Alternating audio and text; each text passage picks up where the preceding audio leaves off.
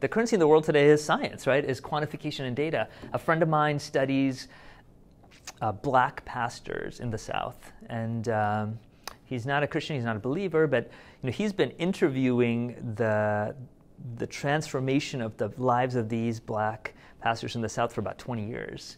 And he's a sociologist, and he wants to know, what does it mean to be wrestling with issues of race and faith? At the same time, one of the biggest narratives as a pastor is this exodus, that God will one day set you free.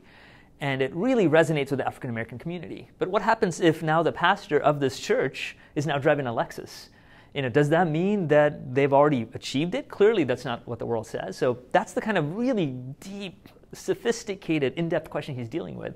But most of the journals that he's submitting his work to keep saying to him, where's the data? And he's saying, this is the data. I mean, what it means to be a human is to talk to them and to understand with them. You can't quantify and distill this into a bunch of numbers. That's trivializing the work.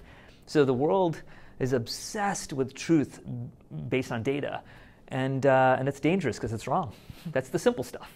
The thing is, I think that absolutely makes sense if you're in the science world. I mean, you should be judged, right, by data and in the sciences. Yeah.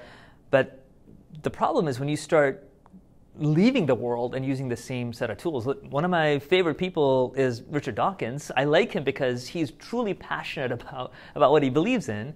And I'd rather have somebody who's passionate and against faith or against God. That's great. I'm glad he's put his chips on the table. But the reason I struggle with him is because he's not trained as a philosopher. He's not trained as a theologian. He's trained as a biologist, as an evolutionary biologist. He's brilliant at what he does. But you can't take those same set of tools and say, now I have enough tools to answer any questions. Stephen Hawking did the same thing when he talked about philosophy being dead. He said philosophy is now dead.